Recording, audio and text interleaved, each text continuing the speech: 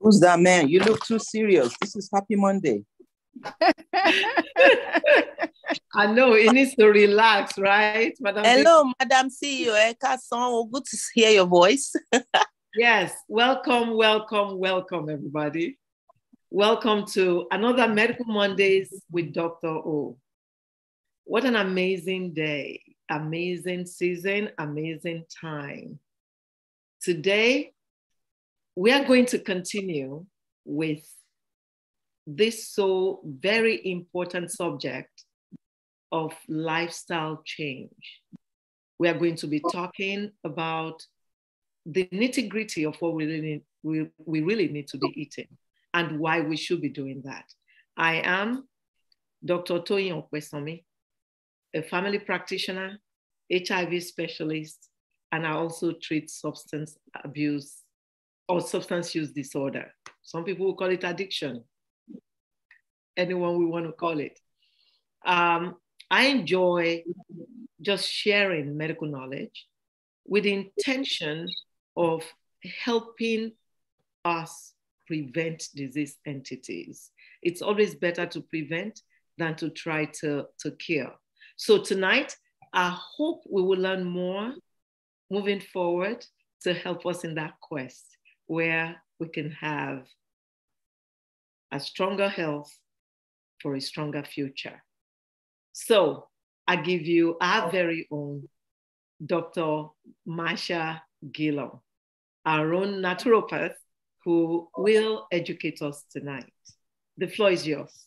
Thank you. Good evening, everybody. It's still afternoon here in California. It's still light outside. So I'm enjoying a little bit left of the daylight here. It's interesting, the subject that we're going to talk about, and feel free, I'm not a lecturer, so just feel free to jump in with your comments and your questions. And we have all these experts here on the floor with me to answer questions and to interject. Because we're going to be talking about the issues with the Western diet. And the problem is as I was thinking about it, is that it's not just the Western diet. This diet has infiltrated all over the world. When I went to Israel, there was a Burger King. Almost every place I've been, there are fast food restaurants. And that fast food mindset has infiltrated internationally. And it's more prevalent here in the United States because, you know, we have more transportation, easy transportation to get to and fro to where we want to go.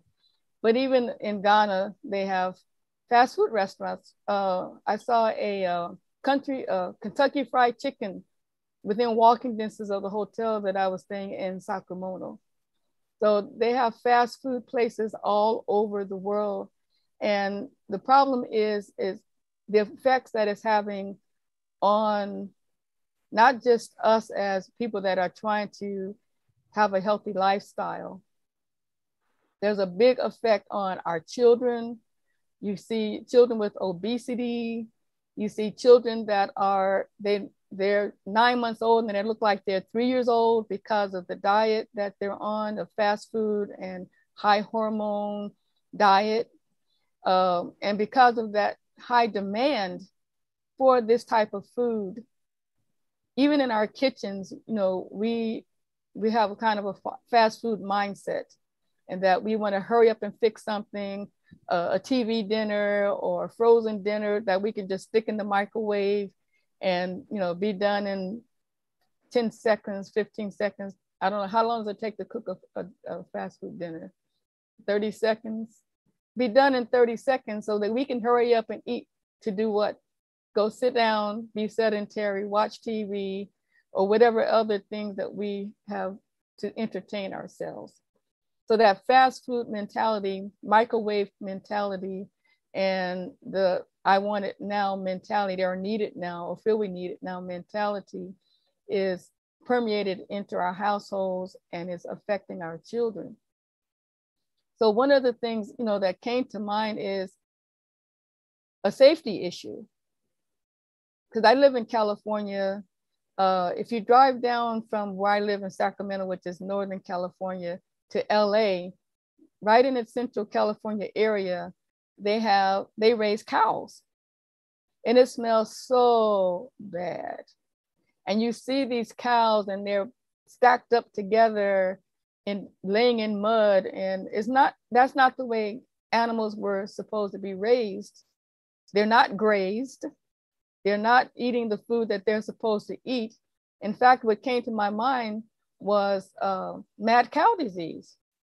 And I can understand why the cows are mad, because they have started feeding in their feed. When that mad cow disease came out, they found out that some of the farmers were grinding up the sick cows and mixing it into the feed of the healthy cows, which they're already not eating properly anyway because they're not being grazed. But on top of not being grazed properly, they were mixing in their feed the bodies of dead, sick cows. So I'd be mad too. so I see a hand raised. No, that's my hand. So that's the society we're living in right now, where the food is not even safe to eat, because you don't, unless you raise it yourself, or unless you have a relationship with the farmers, or there's a farmer's market where you can purchase food, you know it's straight from the farm, then you don't know what you're eating. You don't know if it's pesticide free. You don't know if it's herbicide free. So we have to be very conscientious about our diet, where it's coming from. So I see a hand, Toyin.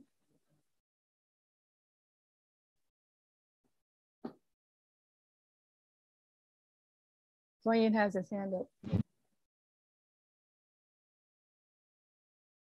You're muted, Dr. O. So I'm going to lower my hands, Okay. I didn't mean to raise it. Good evening. Not now, anyway. Okay. Thank you. Let's keep going.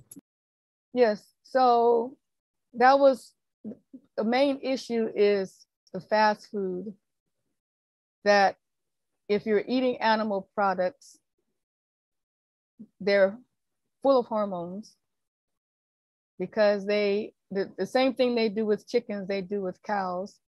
They give them food with hormones, and they give them grains, which cows are not, just like other animals. Cows are not supposed to eat grain.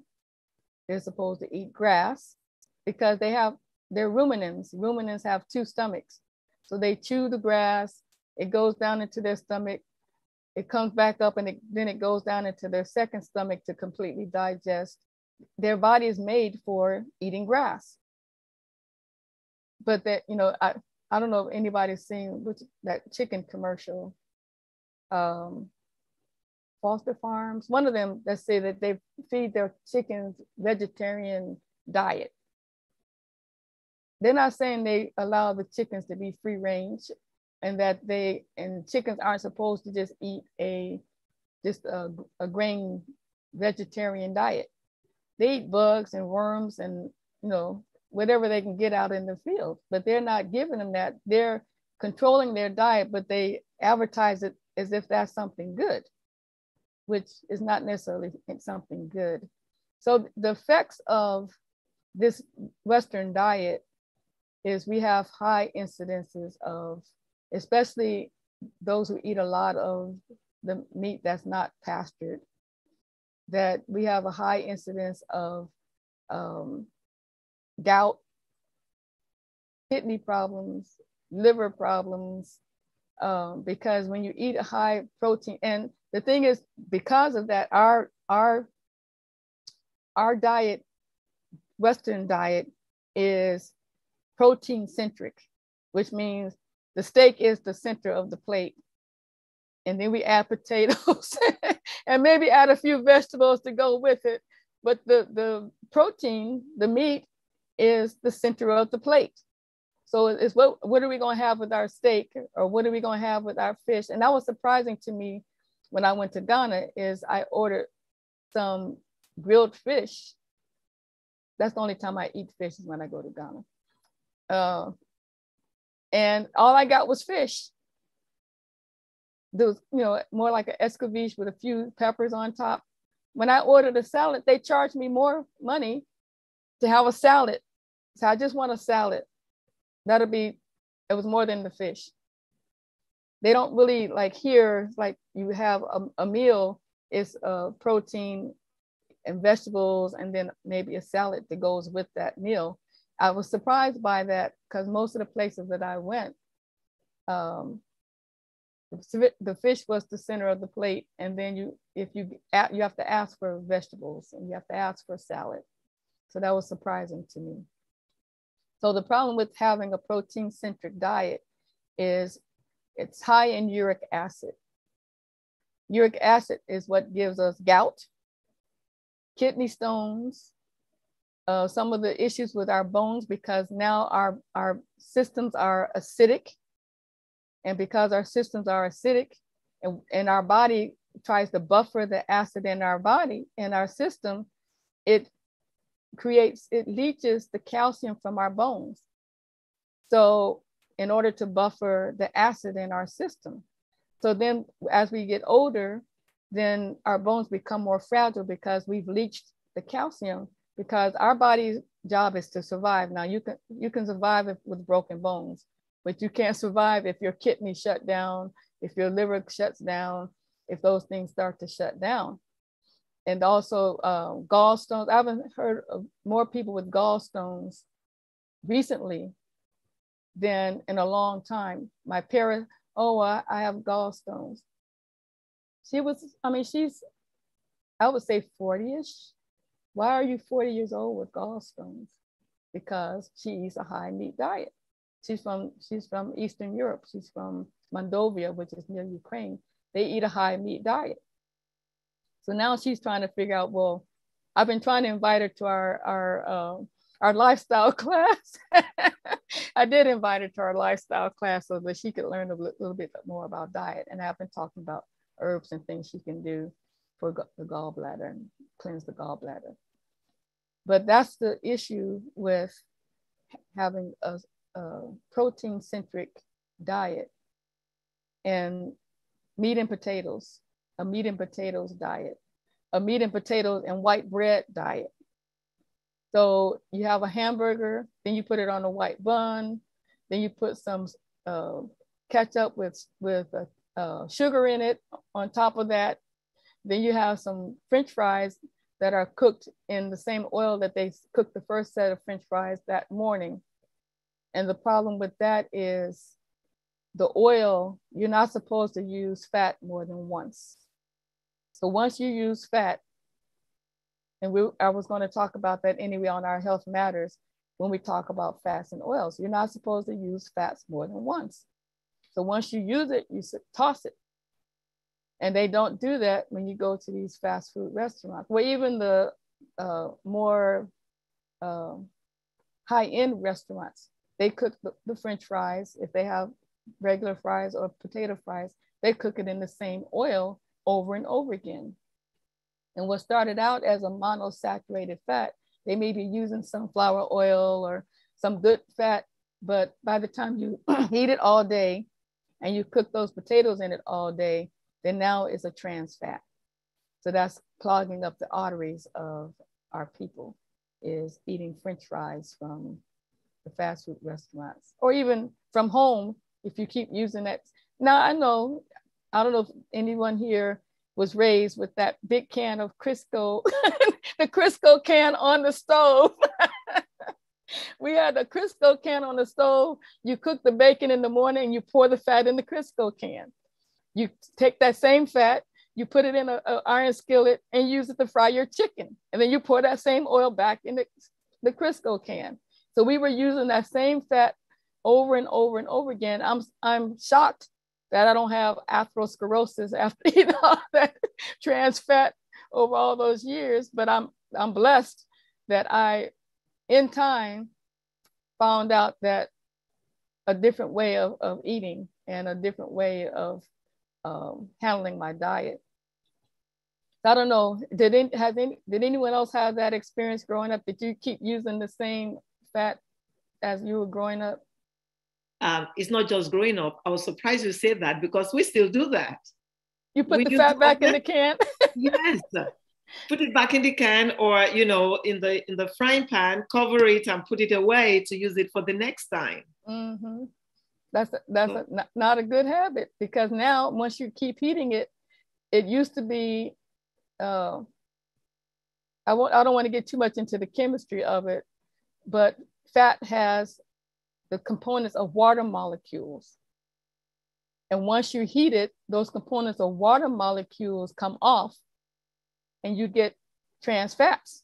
The hydrogens that are still attached to the fat have double bonds, which are not easy to break because you've heated the oil over and over again.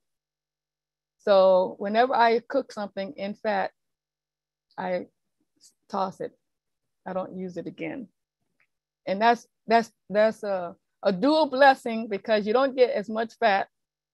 You're not going to fry as much food, less fried food. And so, and not no clogged arteries. So I'm talking about the so-called good fats, like sunflower oil, safflower oil. Well, you're not supposed to cook with olive oil anyway, but the good fats, that's what happens when you reuse them, is that you change that good fat, monosaturated or polyunsaturated, to trans. So go get that skillet and throw that, throw that down the sink with some hot water and detergent. Okay, Dr. G. So Yes. you're not supposed to cook with olive oil? No, it's a table oil? Vegetable oil, and not all vegetable oils, because not all vegetable oils are created equal. So she said olive oil. Yeah, olive oil you don't cook with. Olive oil should only be used to finish your food. Like if you're having a salad or you roast vegetables in coconut oil and you still need more fat, then you put the olive oil on top. Not cook with it. It's monosaturated and it changes the structure, and olive oil has certain vitamins in it, and heating that changes the whole structure of the olive oil. So you're not supposed to heat olive oil. Boy, we're going to need a roadmap. That's what we're getting here. And if you have canola oil in your refrigerator, your cabinet, take it to the nearest trash can and dump it. What of sunflower oil? As long as if it says on it that it's expeller pressed or cold pressed, then that fat is okay. Expeller pressed or cold pressed. So what about corn oil? Because I've been using olive oil to saute my cauliflower, so I'm doing it really wrong now. Well, corn oil is a big no too. Let's talk about oils that you can use, such as to cook would be avocado oil, because it has a very high flash point, and you can heat it up very high without changing the structure. Okay. And coconut oil is okay to cook with. And then you can rub a little bit on your face and moisturize your skin. Dr. Gillum. Dr. G. Go ahead, Dr. Veronica. Go ahead. Okay, the sunflower oil says it's expeller pressed, sodium free, vegan, and it says it's good for grilling, cooking, and frying. Yes, that's okay. It is, but I'm just saying, oil that has an even higher flash point is avocado oil. I use avocado too. Yeah, so safflower oil is okay. Sunflower oil is okay as long as it's cold or expeller pressed. Okay, yeah, it says that's right. And it says organic, saute, fry, and it's 450-degree Fahrenheit smoke point. Right, and you want the one with the highest smoke point when you're cooking, like I use an iron skillet, for everything. So when you're cooking in your iron skillet or grilling your vegetables in the oven, then you want an oil that has a high smoke point. So I guess I'm going to have to apologize to my daughter because she told me to use avocado oil, and I said no, I'm using olive oil.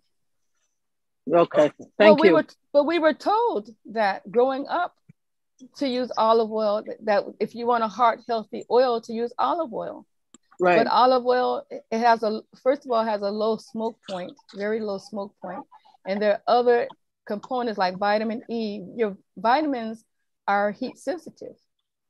So you don't want to heat it up. That's going to kill the vitamins that are in the oils, because you won't get the best benefit from them if you're killing off the vitamins. Oh, all right. Okay. Thank you so much. Dr. G, because, all of these things, they come and go. I'm very apprehensive about using this air fryer because it's just heat on top of your food, and that heat is not organic. So I'm trying to fry my fries with oil, but I'm not one to use oil sparingly. I come from my baby that we use oil a lot. So me too. I used to have I still do. It's just so I could have a throwback, just to look at it. Even though I don't use it anymore.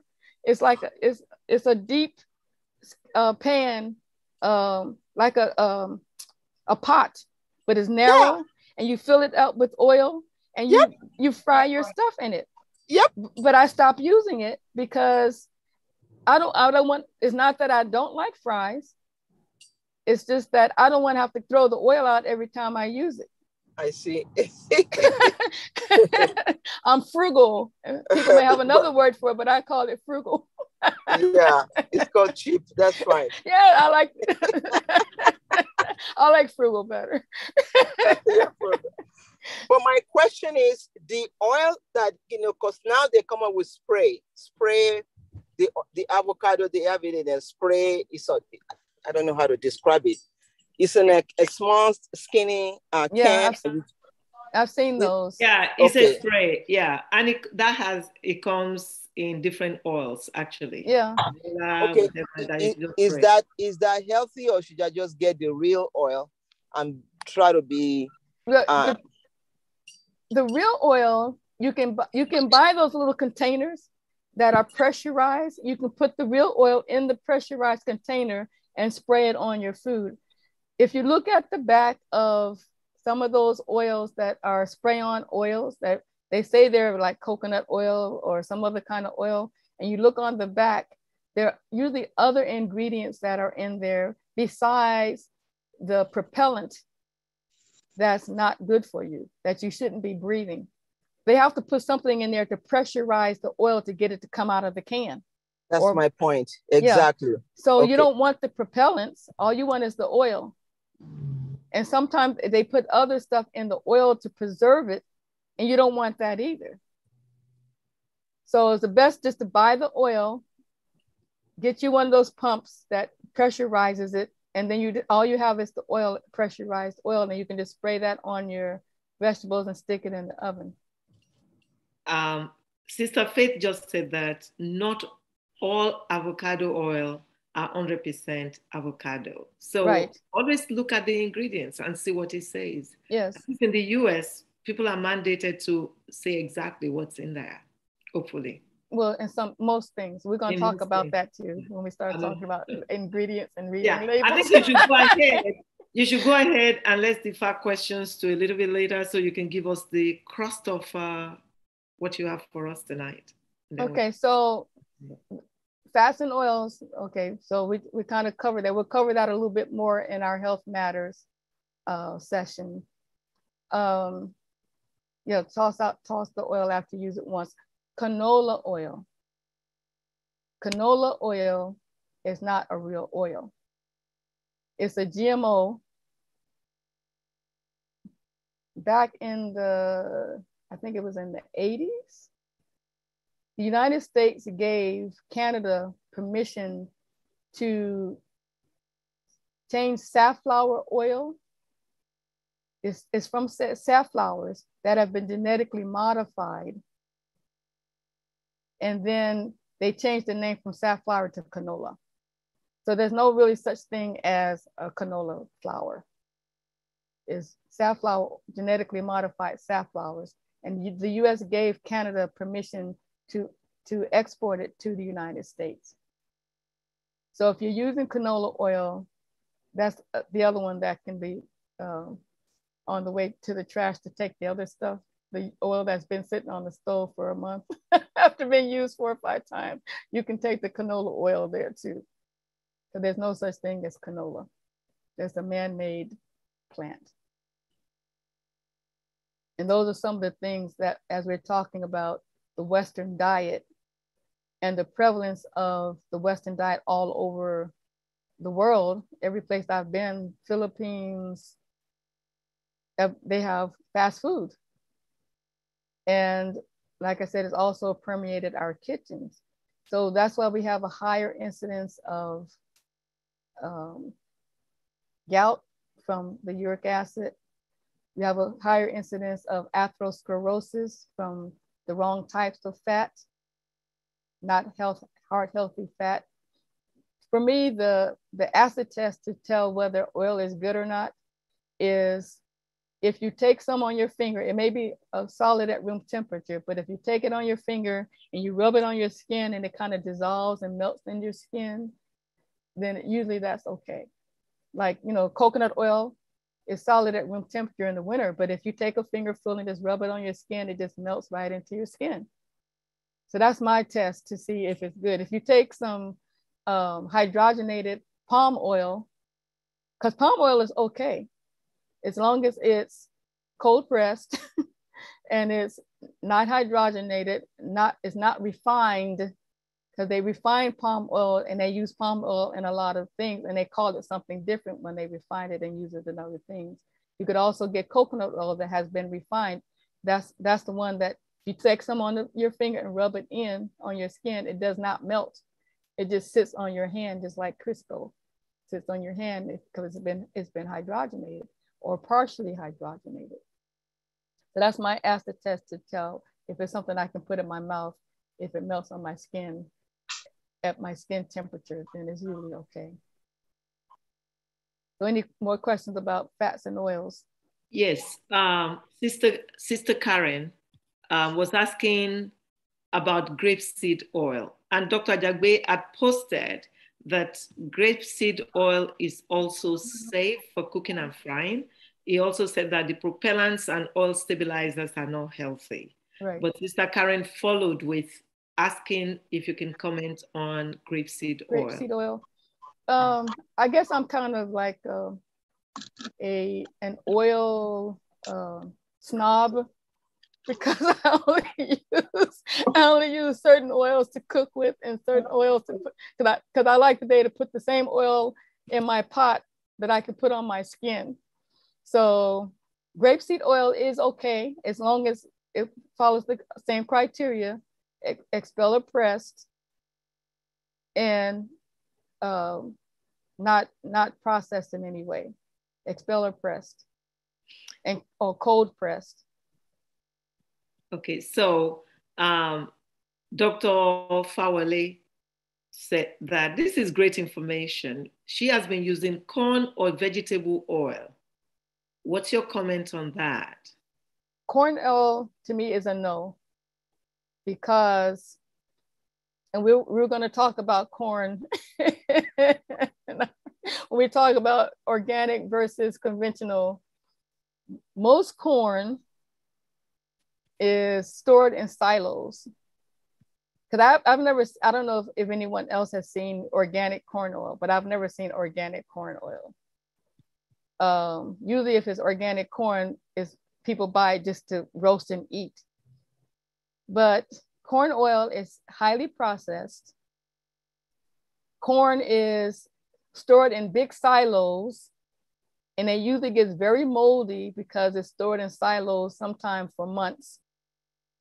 But by the time they process it, we don't see that part of it. So corn oil is not really a heart healthy oil.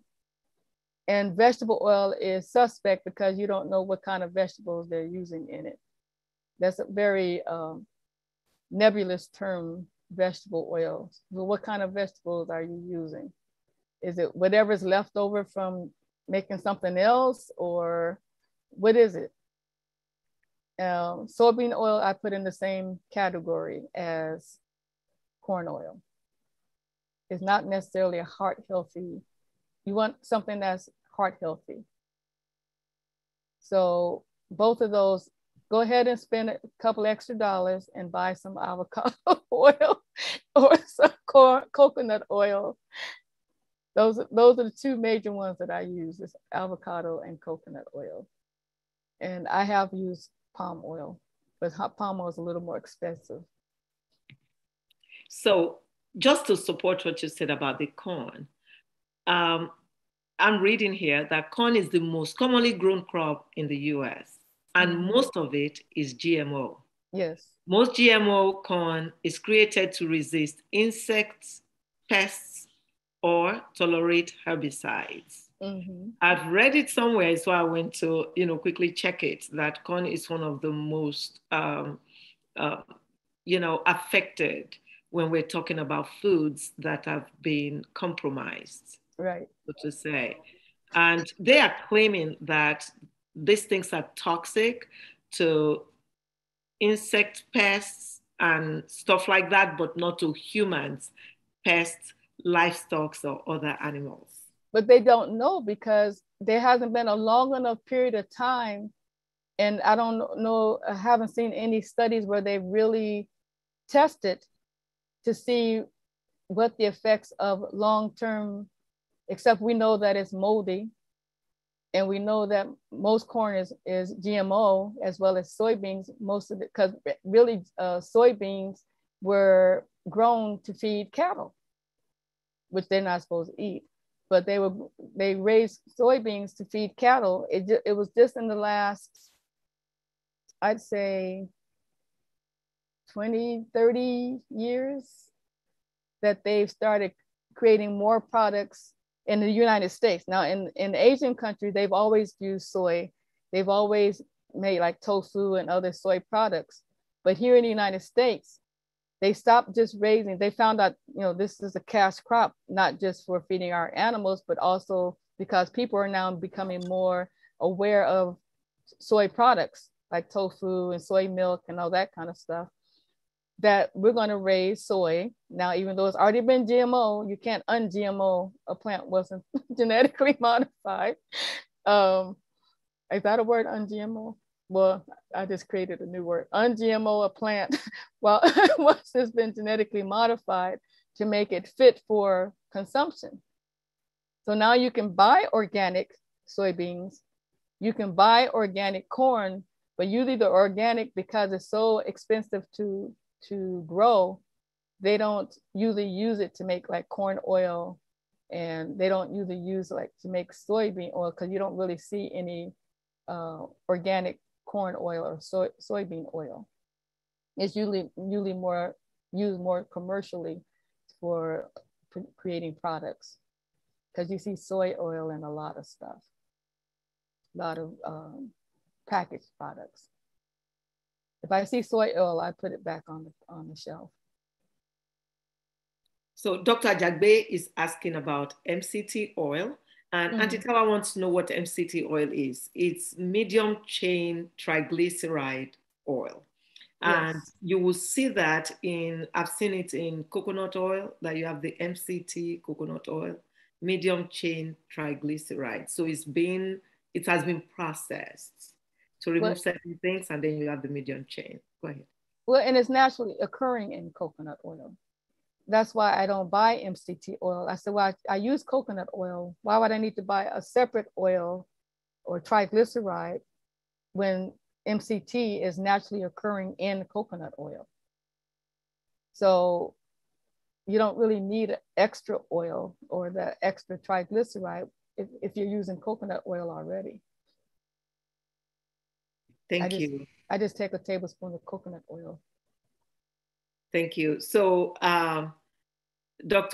Ajay is asking, what about Notiva organic red palm oil? Oh, I use that. What is Nativa? Is it a brand or what? Yeah, Navita, or is it Nativa? Yeah, Nativa is a brand. Yeah, and I have some in my kitchen, on my kitchen shelf right now, because I use it to cook, and I also use it to put on my skin, because it's very high in vitamin A, because it's red vitamin A. But you know, people say palm oil is rich in fatty acids. Yeah. No, it's rich in fatty. Not is it fatty acids? It's polysaturated fat. Oh, saturated fat. Well, no, so is coconut oil. Polysaturated fat in palm oil, and so it's not good oil. Papa Dr. Michael Ye was the one who first told me that, oh, no, that palm oil is actually good for our consumption. Yes. What we have read is that it has polysaturated fat and we should stay away from it. Yeah. Well, those are probably people that own Crisco. They own Crisco oil. So they want you to use this other stuff, but it passes the test. If you take the red palm oil and you rub it on your skin, it just dissolves right into your skin. It doesn't just sit on top of the skin. It is liquid at body temperature. So that means if you and it's something good from Africa. Yes, and the reason, when I went to Africa, when I went to Ghana, I was looking for, there's this oil that they have on the shelf, some kind of vegetable oil. You see all kinds of ads for this particular liquid vegetable oil. This is a European country that is importing this liquid vegetable oil into Africa. And when I talked, when I was doing my interviews, when we were doing the health screenings, everybody, that's all they used. I said, well, you have coconut oil, you have palm oil. Why are you using? Well, that's all we know, is this particular oil that they import into Ghana from someplace else, which is not good for you. So it's like the mindset has been twisted to reject those things that are African and that are good for us, and embrace the European stuff, which is not good for us, because somebody had an ad, a commercial that said that this is, use this. But palm oil is good for you. Like I said, it passes the test. You rub it on your skin, it just dissolves right in. Dr. O, I apologize. I'm driving, so I'm not able to type. But can you ask Dr. Ajagbe, what about the, I don't know what they call it in English, the oil from Ideagbon oil? What is it called? I know Ideagbon. Yeah. What is it called in English? Palm kernel oil. Yeah, that's what we're just talking about. Palm oil. No, but palm kernel is the palm oil. The kernel is the inside. The kernel is the inside of the right, the seed. The seed of the palm. Yes. The palm nut. The palm nut. Yes. Nut. Yeah. The seed within the palm nut is the palm kernel. So that also is very rich in oil. Yes, good fat. Thank you. Wow. Dr. O, you're muted. I'm sorry, I'm muted. I was talking. That is good oil. Yes. Yeah. Good fat. So we need good fat. Why? Because our brain is mostly fat. So when somebody calls you a fathead, say thank you. I've been eating my good fat, so my brain is going to work better. So I have some questions here. Or is it comment? What are these terms used for oil for? Vegan, non-hydrogenated, virgin, extra virgin. Okay, so non-hydrogenated means they haven't reduced. Remember I talked about there's water molecules attached to the oil molecule that breaks away when you heat it. So unhydrogenated means that they haven't heated that oil to process it. Virgin, when it comes to like coconut oil, there's no such thing as extra virgin coconut oil. There's virgin, which means they haven't heated it up or processed it, but extra virgin is just a way to get you to spend more money. Virgin is fine. If they cold press the coconut oil, it's fine. So the extra virgin and virgin are basically the same thing. That's just a money-making thing. Oh, it's extra virgin coconut oil. There's no such thing as extra virgin coconut oil. It's all this. Virgin and extra virgin is basically the same process. But it costs you more money to buy extra virgin. So and what was the other one? Hydrogenated? Hydrogenated, yeah. So hydrogenated is where they use a heat process to pull off those water molecules so that it's hard at room temperature. That's why like Crisco is hard at room temperature and it doesn't just melt easily. You have to heat it up really hot to get it to melt. Yeah, Sister Faith is saying these are marketing strategy, and Dr. Jagbe reminds us that margarine is hydrogenated oil. Right, margarines are hydrogenated. So Dr. Jagbe also wants to know, does the phytoestrogen in the soy influence the growth of animals raised for human consumption? So which animals do they feed the phytoestrogen to? I don't know. Oh, you mean you talking about the soy, because soy is high. Yeah. Soy is high in phytoestrogen. Yeah. Yes, because they need them to get fat fast. So they look mature even though they're not. And that's the same thing with our kids. When the kids drink the milk that's come from the cows that they fed soy, then they mature faster. That's why a 9-month-old, a 3 looks like they're 3. And why girls, they're 9 and 10 years old and they're already getting breasts because of the estrogens that are in the food that they're eating. So they're maturing much faster. They're starting their cycles much earlier than we did, because we thought, okay, 13 to 14 is around the age that women would normally start their cycle.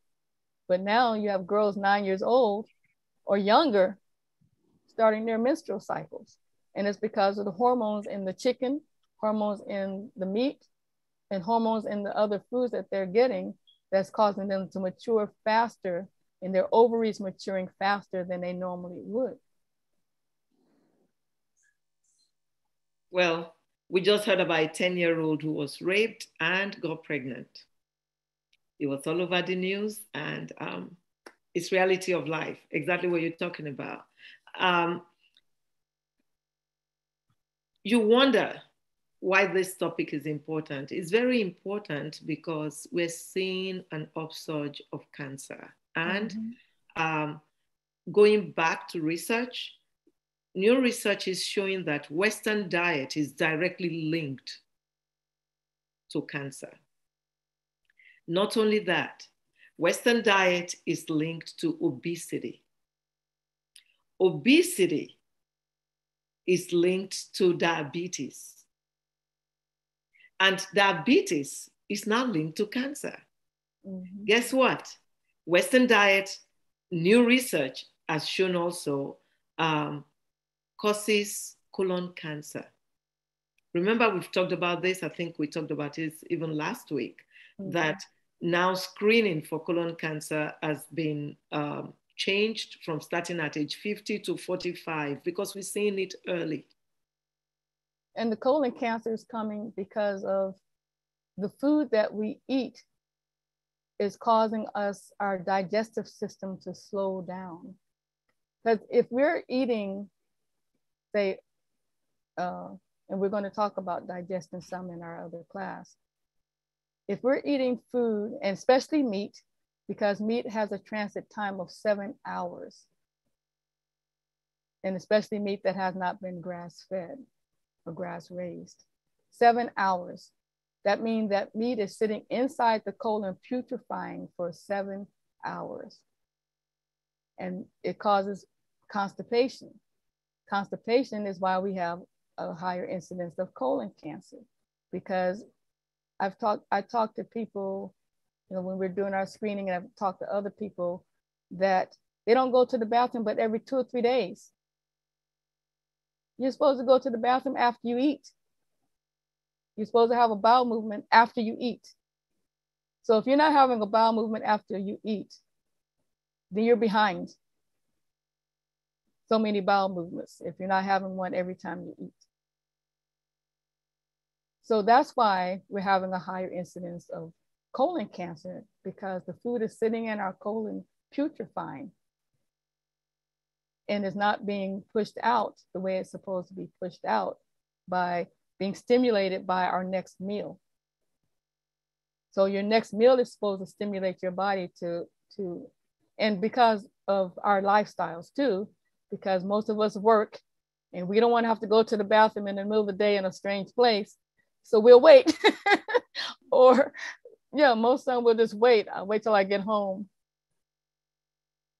That means all this stuff is just sitting in the colon, and it seeps out of the colon because our colon is porous. It seeps out of the colon and it goes into the other parts of the body. And that's why you're also connected with the digestion in the colon. We also see more women with fibroids, more women with uterine cancer, more women with other diseases of the reproductive system, because this poison is sitting in your colon and it seeps through the colon into other parts of the body. And it causes what we call prolapses of the colon, which means your colon, instead of being straight across, the transverse colon now becomes a U shape and is sitting and smashing the uterus. And that poison gets into the uterus, and now you're having other issues besides just problems with the digestion and the colon. So, doctor, a question. Go ahead, sir. So you mentioned this colon cancer problem. Some of the research that I read stated that a lot of people, especially people that have, you know, a lot of weight or carrying a big stomach, have sometimes 10 to 20 pounds of fecal matter in their colon they're carrying around. Yes. And that's part of the reasons we have high incidence of colon cancer in this, especially in the US. Yes. I'm going to tell you a story. When I live in Sacramento now, but before I moved to Sacramento, I lived in the Bay Area. And I was doing nutritional consulting, where I would come to the house and I would talk about whatever, you know, questions you had about diet, health, herbs, or whatever.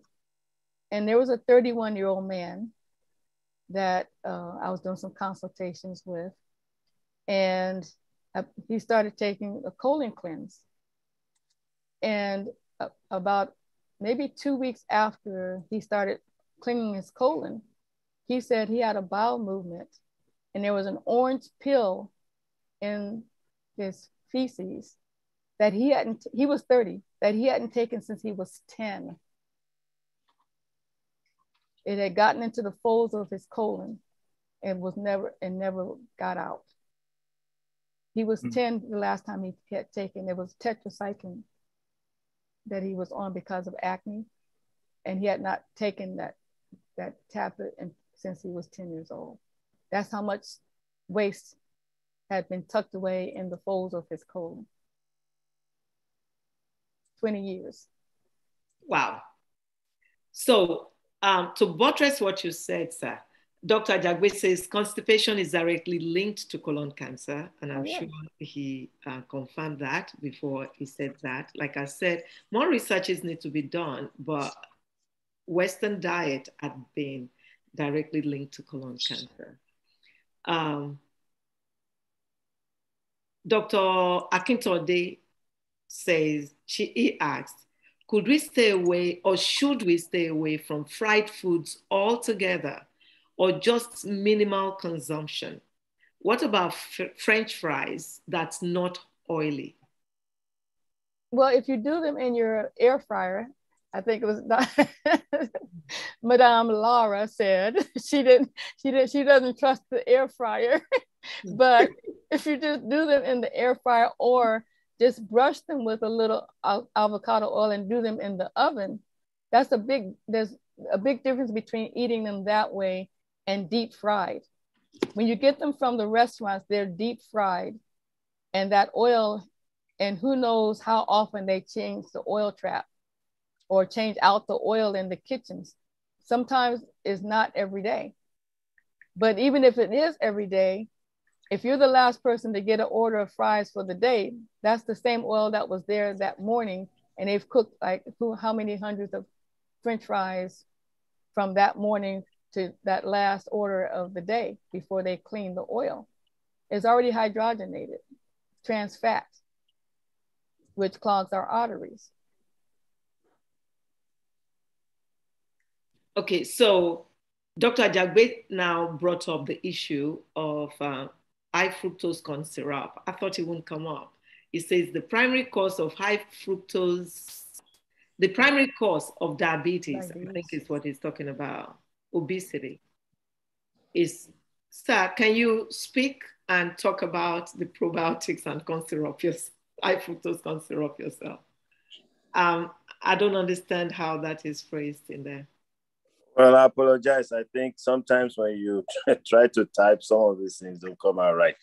What I'm trying to say is that everything that you alluded to as regards the progression of disease entities from obesity to, diabetes, and then connecting it to cancer, I'm saying that the primary cause of all of that is the introduction of the high fructose corn syrup into the food chain in America. And this is where it started from. And there has been a direct correlation between high fructose corn syrup introduction into the American mainstream diet with obesity.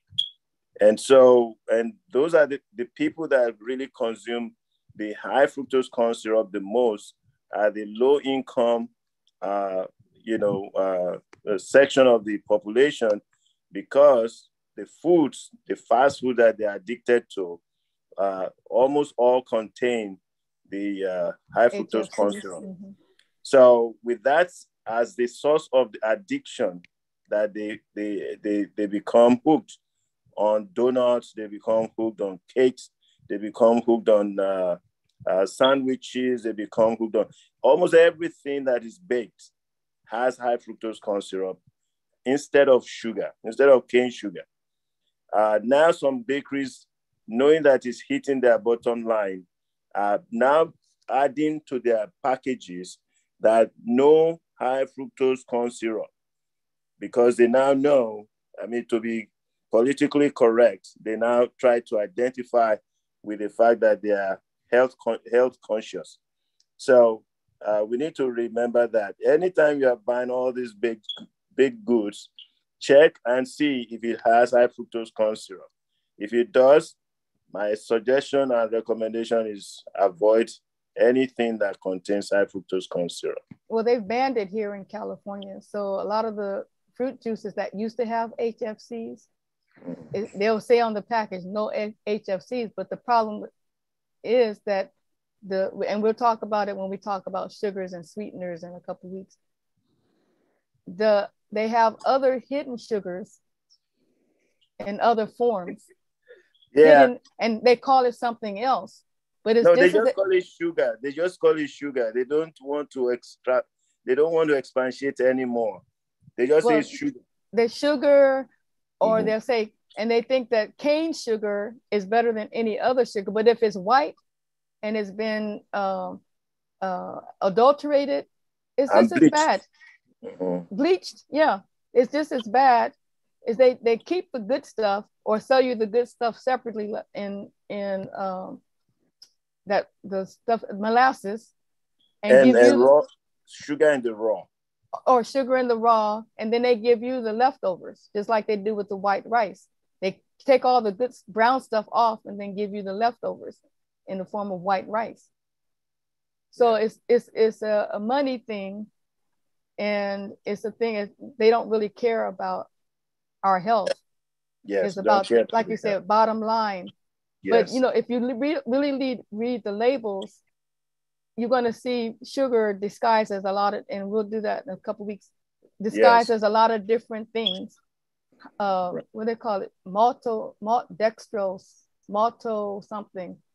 Yeah, they put, what I try to tell people is that any sugar that we are eating that cannot be burned in the system to release energy, becomes a big problem long term.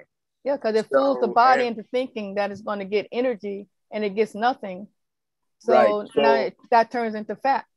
Yes, that's the reason why any sugar that is not glucose, that will not give rise to glucose as a fine product that can be absorbed by the cells, is not good for any human consumption. Yeah, and that artificial stuff is worse.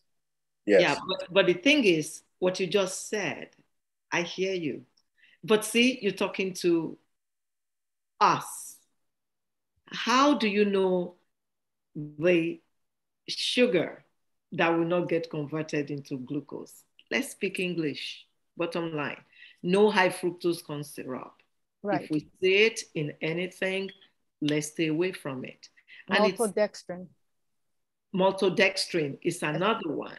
Yes. When you see it, stay away from it. Sugar is camouflaged by being named different things. But you know what?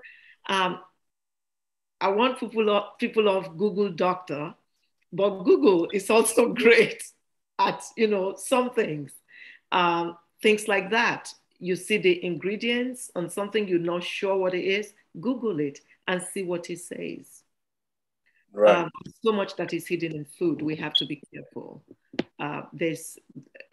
We in medicine are seeing too much cancer, and it's not just here in the US, it's all over. It's staggering, and people are just dying of cancer. We can prevent it. Please, if you missed the episode last week with Dr. Mike Oye, go to YouTube, Medical Mondays with Dr. O, and watch it. It's important. And, before we round up tonight, I'm going to ask Dr. Mike to comment on the email I sent out. If I don't have your email, private chat me or put it in the box so I can include you. But I did send out the notes that I took last week. It was the first time I've ever done that because I don't take notes in the chat box. But for some reason, as he started speaking, I started taking notes and I wrote them, but I sent them so that he can look at them and see if I wrote anything in error so that I can correct it. And I'll give him the chance to do that in a few minutes, in a while. So, Dr. O. Yes, sir. You asked about the probiotics too. So yes, sir. You want me to say something about that or no? Yes, sir.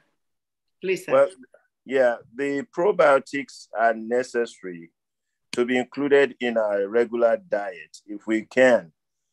We should make effort to do that because that is the best colon cleanser that anybody could ingest naturally. If we are able to do that, because most of the vegetables that we ingest already contain the prebiotic fibers. Mm-hmm. And the prebiotic fibers will be digested by the probiotic, including all the residues of that stay long in the colon. And that is the reason why it's easy to pass out the waste when you have probiotics included in your diet. Now, you can get probiotic from yogurts. There are specific yogurts that are now made. I don't trust the Activa because I think there was a study that actually tried to confirm the population of the probiotics that is used in Activa, even though they marketed it big, as though it is the most affordable source of probiotics. That this research seemed to, negate that. But I think if you are a member of Costco, there is a brand in Costco that actually is one of the best yogurts you can get. I don't have any business connection to Costco, but at least what has been working for me, I can share with our guests and participants, so that you can at least look for something similar. If you don't find the same brand, look for any other source of probiotics to add to your meal. So what I've been using, because I don't do any dairy, is Foragers. Foragers is made with cashew milk, and it's a very good. They have a yogurt that's made with cashew milk, and they also have a kefir, a liquid probiotic that doesn't have any dairy. Also, beet kvass. That's beet kvass is a cultured beet, and you add salt, and you can add a little bit of, like, some people use kombucha to culture, but if you don't do anything to it. I was gonna say kombucha as well as kimchi. Yes. Kimchi is also a sauerkraut. Yes, sauerkraut is fine. Yeah, so those homemade are very pickles. Good sources. Yes. Homemade pickles. But anything that, if for those who are leaning away from dairy, then the Foragers or the beet kvass is cheap. You can do it on top of your refrigerator. It just takes 2 or 3 beets, and you add, it cultures and over a couple of days. So, and of course, kombucha. I make my kombucha. Dr. O, you take 2 or 3 beets and do what with it? You put it in a jar. You add I use Himalayan sea salt. You put a tablespoon of Himalayan sea salt. Now this is a 2-quart jar. I usually do a 2-quart jar. You put it in the jar, you add water, and you add whey. The whey is when you have yogurt, the liquid stuff that separates from the solid is called whey. So you put whey in it, and the whey cultures the beets, and it has kind of like a tart sweet, because beets are sweet, but it's good for diabetics because you get the beets and the B vitamins and all the good things about beets without the sugar, because the sugar is digested when it cultures. So I recommend it for people that have diabetes, because they're not getting the sugar with the beet, because beets are very high in sugar. So they're getting the culture and they're getting the probiotics without the beet. I'll send out the recipe. I'll put the recipe. Thank you. Can you please? Yes. Can you please do that? Because Sister Tinu was actually asking about that, and it should be good for people with anemia also. Oh yeah, the beets. The beets, yes.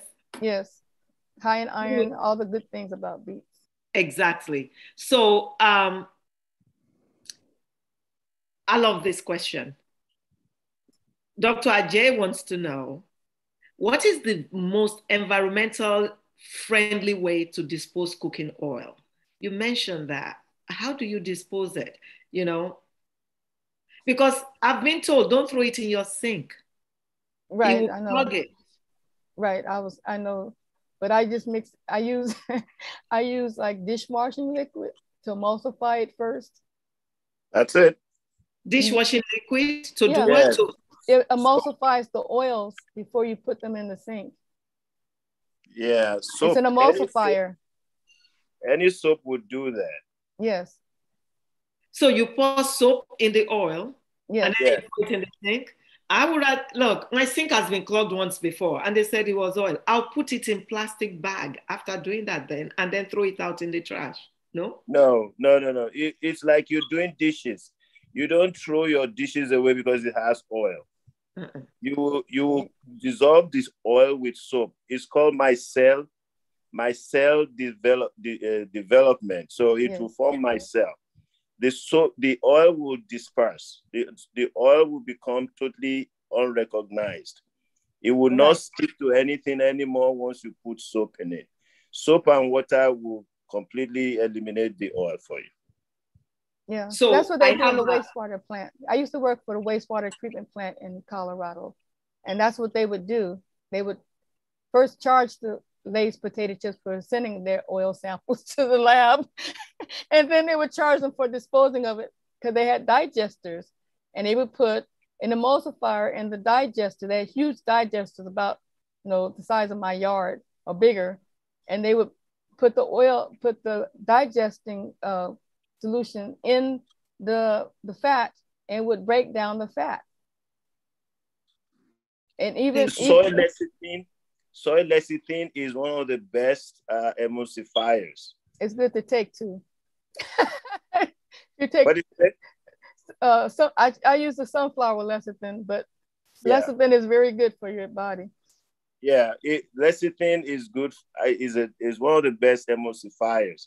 They use it in chocolate factory. When they use the oil. So, Dr. Jagbe, we're going to keep it real. We're going to put soap in the oil. We've been told once we use oil once to cook, to fry, to do what have you, we should not reuse it. So we'll dump soap in it. Yes. Yes, so with water, and it should be. Dr. Jagbe, hold it, please, sir. Then it should be okay now to dump in the sink, and it will not come with hot water. Yeah. Okay. Yeah, you use hot water. Thank you. Hot water. Okay. Yes, you're done. Fantastic. Thank you. So, what about stevia, Dr. and Sister? Yeah, I saw that. I saw that. You saw that. What about stevia? Okay, stevia is a plant. The plant is green. But by the time you get the stevia powder, it's white. So how did it get from green to white?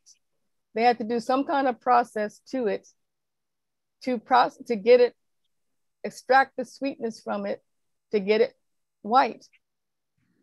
So if you want to use stevia, you could buy a stevia plant, which I plan to do this coming Thursday when I take my friend to the co-op, is buy a stevia plant. Then you can use just a little piece of the leaf to put in your tea, and it will sweeten your tea. It's naturally sweet. But I used to use stevia, the extract and all that, but I stopped using it because it's not really, to me, anymore natural once you change it from one form to another. Unless you actually do an extract, like I mix mine with a little vodka and do a little extract on it. Okay, now. You mix the stevia leaf with vodka? That's how I do all my herbal extracts. I mix it with vodka and let it sit under my sink for several weeks. Then the alcohol, of course, evaporates. Yes, over a period of time. Because I know you don't drink alcohol. It's so I'm like, okay, now, wait. No, it's a very small amount because it's diluted. So like if you buy a tincture from the health food store, you turn it over, it's going to tell you it's like 1% or 2% grain alcohol because the components of the herb is extracted with the alcohol. So you can there's some things that are water soluble, but there's some things that are not water soluble, and you need either alcohol or oil to extract those components. So when I make my extracts, I mix a little vodka, some water, I mix the herb, heat it up a little bit, put it under my sink for a few weeks, and then you have your tinctures. So I make tinctures and extract all the time. Wow. That's how you sent me those tinctures that you sent. Yes. Thank you for the hard work. I appreciate you. So I want to share something. This weekend, I went to a wedding of one of mine, Pastor Attorney Olimide's son. And there they did the amala on the spot. It looks so good. So I had a small bit of amala. You know the amala, in case you're not familiar with it, it's, Dr. Jagbe, help me out. Yam flour. Okay. Yam flour, yes. Yam flour. So I had that with a soup called begiri. Begiri is made out of beans. Really pure. It's really beans cooked in water, basically. That's what I had this weekend. See? So I didn't have the amla. I wish I had now. You had that. It was so good. And then with jute leaves. Remember, Dr. Mike told us all the benefits of jute leaves, ewedu, last week. It's a wedu in Yoruba. It's called jute leaves. And I had that with a little bit of sauce. The sauce they had there was with meat, so I didn't have the meat. I just had the sauce with it. It was so good. And I thought about it later and I thought, wait a minute, this is balanced. I had my carbs, protein, and fat in there. It was balanced. So that's a typical African meal. It's a typical Yoruba meal. I'm Yoruba. And that's typical for us. And so I wanted to share that, you know what, we have this. Even here we have it. And we still run after Western diets that are now causing us issues. But I still beg the question though, why so much cancer also in Nigeria? I think I have an answer. But...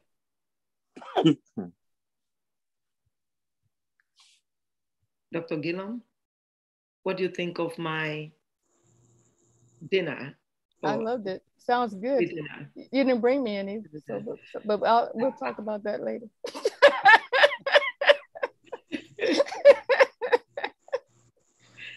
So I brought that up really to say that there are so many things we can combine when we eat. So it just takes thinking about, okay, what do I get from this food substance? Like if you're eating brown rice with vegetables, and think about it. How do you cook your vegetables? You probably put a little bit of oil and, you put the veggies, the tomatoes, onions. These are all good for you. And you put plenty of those on your brown rice, or, I love jasmine rice and basmati rice also. I eat them. Yeah, I do too. The good rice, and you have a balanced meal. Because I think if we don't bring it home and discuss these, specifics that we eat, that we most of it's available. I mean, and it's available, and it's not expensive to eat that way. How much is? I mean, and even here in Sacramento, they have a West African store. So if I wanted to make amla, and beans and rice and beans and whatever is available here. So fufu. So Dr. Gillum, so my question is, I think the topic is supposed to be the incidence of diseases based on the Western diet compared to traditional African diet. And so my question is, why is the lifespan of people in Africa lower than the people in the West, even though the people in the West eat terribly? Well, that was a question we had talked about yesterday. Yeah, I just wanted to address it to the audience. When we talked about the availability of healthcare, like here, we talked about I had mentioned the fact that my daughter was born 1.5 pounds at birth. If she had been born someplace else, she probably would not have survived, because she was able to go to the NICU for 10 weeks after birth. Her weight was high enough for her to survive. If she had been in a lot of other places, she wouldn't have survived, because they don't have a NICU, first of all, a neonatal ICU, and they don't have the facilities that we have here that would take care of a preemie baby. So we talked about healthcare and availability of healthcare that we have here. So, but I think part of it too is they average. In other countries, they average, like newborns or babies, that a lot of the deaths are babies, because they don't have the facilities to take care of a baby that may have come into the world with issues. Like my middle son had a tracheotomy. If he had been someplace else, they may not have, he had was called tracheomalacia. If he had been someplace else, he may not have survived after 9 months, because the tracheomalacia, they found out about it 9 months old. So he may not have survived because they don't have the facilities to address those type of issues that may come up with a child.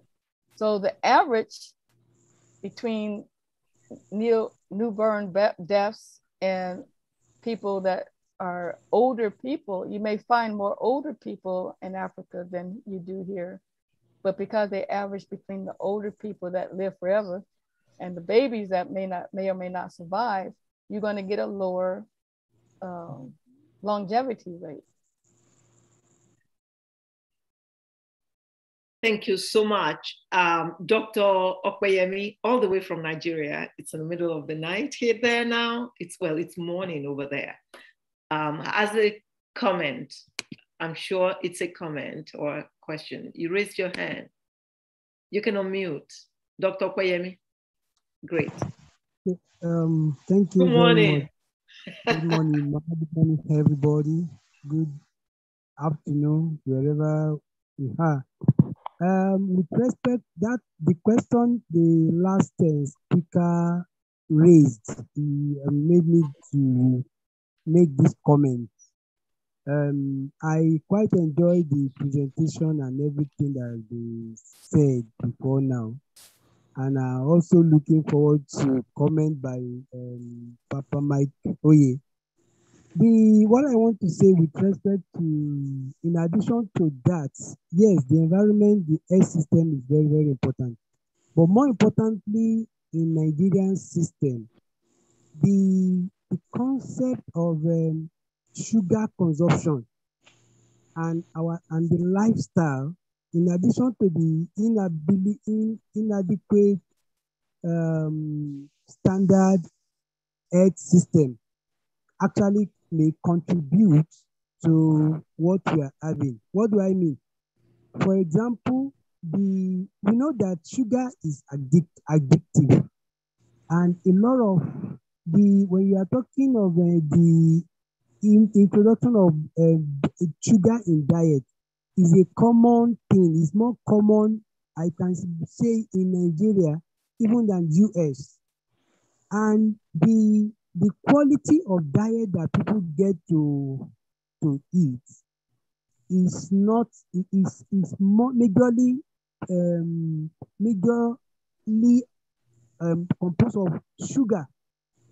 Now, this issue of sugar has something to do with the changing of the bacterial system in our guts.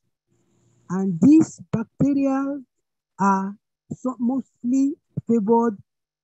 They like the sugar. Some they produce acids. So the sugar will lead to acids. These acids are being found to favor cancer. The cancer loves sugar. So they love, by the fact that this environmental factor, the sugar consumption, all will modulate and change the kind of bacteria that we have in our gut system. And it can take a lot of time, 10 years, 15 years for some of these things to show up. Eventually, that will become cancerous. And by the time it becomes cancerous, what I mean by cancerous, that the cancer cells are being formed now. It's for it to change, go back to the normal healthy bacteria. It will take a miracle for such a person to bounce back to normal health. So these are the lifestyle, the environmental foods that we have. Despite the fact that we have traditional African diets that are good for health, yet it's not everybody that is actually consuming it as optimally. So these are the contributions that I just want to make with respect to the increasing incidence of an increasing mortality in Nigeria compared to other countries. Our food have been popularized. Look at drink, for example. We have it plenty. Sugar, sweeteners are so plenty in our food system. Thank you very much. Wow, thank you so much.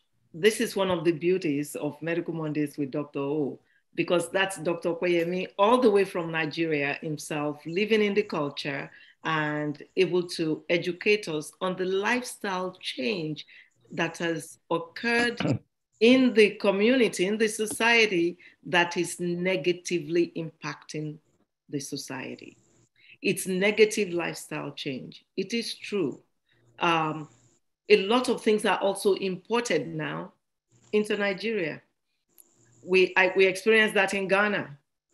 When I tried the chicken, I'm like, whoa, what is this? They said, oh, it's imported, really.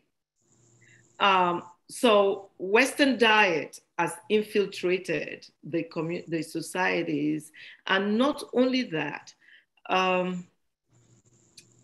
only that Western diet has infiltrated the community. Dr. Gillum was sharing fast food places and all that she sees all over these places. What do you think they sell there? It's, Western diet. What now compounds things in our community, in our society, like in Nigeria, is the healthcare system. Look, I just went to LUTH and NIMA, which is the Nigerian Institute of Medical Research, state-of-the-art institutions.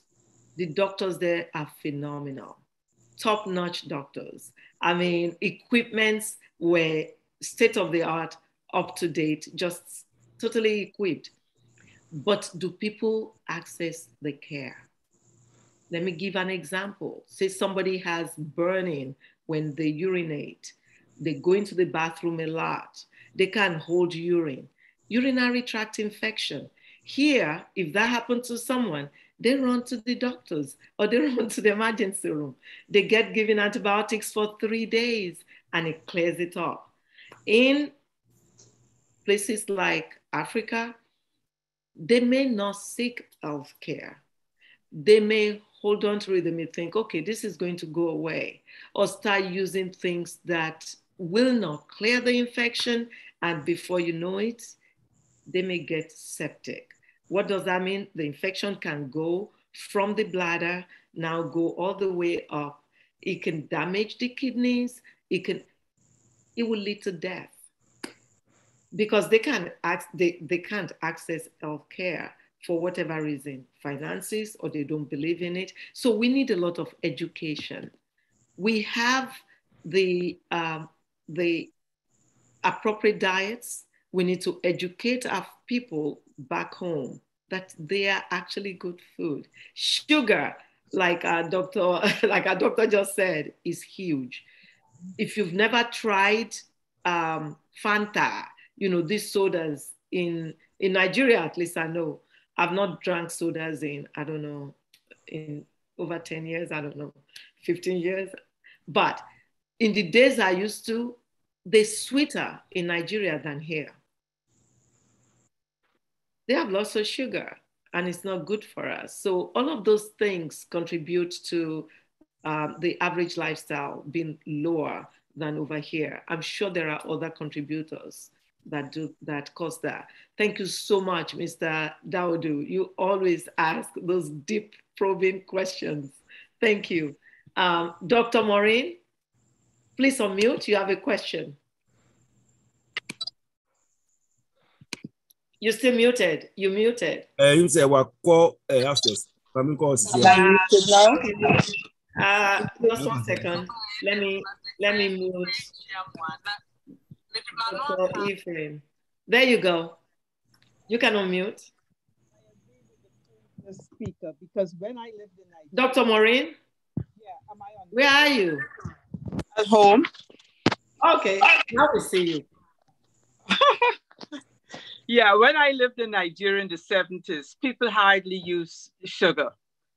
it was something, and chocolates and all of that were very foreign to Nigeria. Now the Western diet has infiltrated.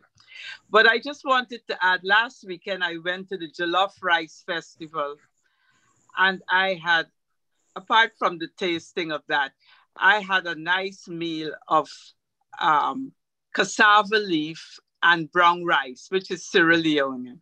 And it was excellent. It had everything I needed, no meat, and I had all my protein from it. So I just want to tell you all about cassava leaf, which is very much a Sierra Leonean dish. Fantastic. Thank you so much. And it was tasty, wasn't it? You said very tasty. If it's done right, very tasty. Fantastic. Spicy too. Those peppers are great. Thank you. Dr. Okweyemi wrote in the platform that abuse of antibiotics is also a major issue in Nigeria that affect health. That is true. Medications are so easily accessible. It's incredible. Prescriptions are not needed in most pharmacies to get medications in Nigeria, and that's a problem. Probably in other African countries too. And these are the things that impact health negatively. I'm sure there are other confounding factors. Again, thanks for that question, sir, Mr. Daudu. So at this point, I want to bring Dr. Mike Oye to comment on my notes from last week. To tell us. Well, Dr. O, the notes were very good. Thank you, sir. They were very precise. Where are Just you, a few comments. Sir, where are you? I mean, can't you see me? No, we can't see you, sir. We see the Bible and the door. We are seeing your door.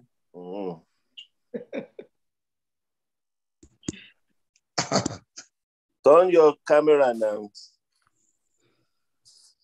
Okay. We're not seeing anything now. Oh, what happened? Now it's dark. Can you hear me? Yes, sir. Well, if you can hear me, that's all right. Okay. Where you have written neem. Yes, sir. You need to correct it, put it in its old position. You have put it in a bracket that says it's another plant, you know. Neem. What are you looking at it? Yeah, what plant is that, sir? Neem. Neem is Dogoyaro or Azadirachta indica. Azadirachta indica. Okay, sir. Separate it from the other plant where you have put. Neem. Can you see it? Yes, sir. Good. Then secondly, we spoke about dandelion. Yes, sir. For constipation. It's for both kidney and the liver. Okay, sir. I think I did that. Okay. Then I mentioned thistle, milk thistle. Okay. Milk thistle, I didn't see that in the list. It is there, sir. It's still there? Is it for liver? It is in the list, sir. Yeah, but it's for liver and kidney too. Yes. Not only kidney. Okay. In fact, it is more for liver cleansing. Yeah. Okay, sir. Then the spelling of ageratum is A-G-E, not A-G-A. Ageratum conizoides. A-G-E, not A-G-A. Okay, sir. Otherwise, everything you captured was very good. Thank you, well sir. done. Thank you, sir. I appreciate you, sir. I tried to get you to correct that before I sent it out. But since I couldn't track you down and it was getting to Friday, I needed to keep my word. So everybody on the platform, I apologize. I just wanted to keep my word. It was getting too late from Monday till Friday was why I sent it out and say, We'll have it corrected here. Is it on WhatsApp? No, it's by email. Oh, it's email. You didn't get it? Okay, I am there now. I'll make sure you get it. Okay, thank you. I will make those corrections. Everybody look out in your email. I'll make the corrections and send. Doctor, can you ask the doctor, how do you consume this dandelion? Sir, dandelion, sir. How do you consume it, sir? I try to eat it fresh and it's bitter. It's very bitter. That's why it's good for the liver. The leaves are bitter, but you can use that for salad. The roots are good to make salad, Yeah, make tea with the root, dandelion root. Okay, yeah, because we get it fresh. In case people in Nigeria don't know it, the Yoruba name is Nyani.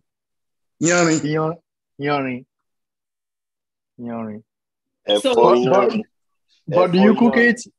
Do you cook it? Nyani is cooked like efo. Just cook it like efo. Yeah, you can cook it. It grows wild it's here. like a bitter leaf if you cook it in soup. Then. Slightly bitter. Slightly bitter. Yeah. It grows wild in our grass here. People spray it to get rid of it. Yes, that's true. It grows wild in California, yeah. It grows aggressively, yeah. The roots can be 6 feet deep. Both the root and the leaf are wonderful. The root can go very far. Yes. So the dandelion, sir, you were actually here with me when I got some of those that I plugged in front of the house and boiled it and just drank it like that. You remember that, sir? Yep, I do. So I boiled it and just drank it. So you can do it that way too. And it wasn't that bad. It wasn't that bitter. It wasn't that bitter. Well, the root is not as bitter as the leaf. No, this is the leaf. It was the leaf. The root is less bitter. Really? Yeah, it's less bitter than the leaf. And the root is even more effective. Yes, it's more, because like I said, it goes 6 feet deep. So it's getting nutrients from the soil all the way down to the, But you don't get the roots, or you can get the roots in the store though, do you? Yeah, Yeah? Yeah, you can buy the dandelion root. I have some in my kitchen. No, everything, doctor. You know, Marsha is in your neck of the woods, sir. No, she got everything. So, I'm going to come to your kitchen. Yes, she's in the neck of your woods. You have to go see her. Mr. Okusonya, sir. Welcome, sir. You were going to say something, sir. Were you going to say something, sir? You are muted. Okay. Can you hear me now? Yes, sir. No, I just said I don't have the note. So you mind if you email it? I don't have it. Absolutely. No, appreciate it. Thank you. Yes, sir. We'll do, sir. So I have some questions in the chat box. And sir, this is good because you'll get the corrected version when I email it. Somebody is asking, sir, Papa Mike Oye to tell us what bitter cola Orogbo does for us. Or to us. Orogbo bitter cola, sir. Yep, I have some right here. You have Orogbo? I know. I bought it. I don't know, about 2-3 months ago. And they look fresh. Well, Tony, if you need Orogbo, I have a lot. I bought it. Really? I have a lot in my fridge. Oh wow! So, Papa Mike, sir, tell us what Orogbo does, sir, because I want to ask my brothers to send some to me. You are muted, sir. You are muted, sir. Orogbo is a nervine. Now, a nervine is like food supply to the nervous system.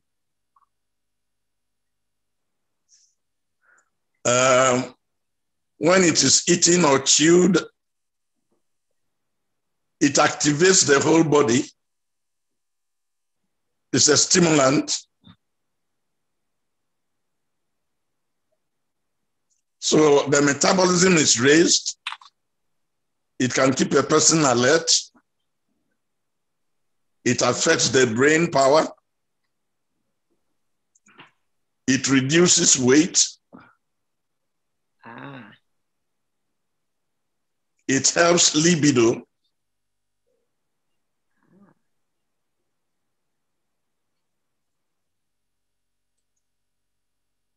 Yeah, so it's along that line. Fantastic. If somebody is suffering from hypothyroidism, it will help that person.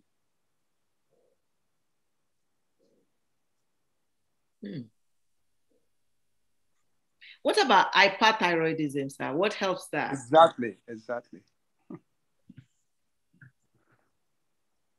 Well, hyper, it should be something that is a relaxant, like the plant I mentioned the other time, Iggy fruit. Almond, Indian almond, the leaves. Indian almond from Nigeria. Yeah. Indian almond leaves.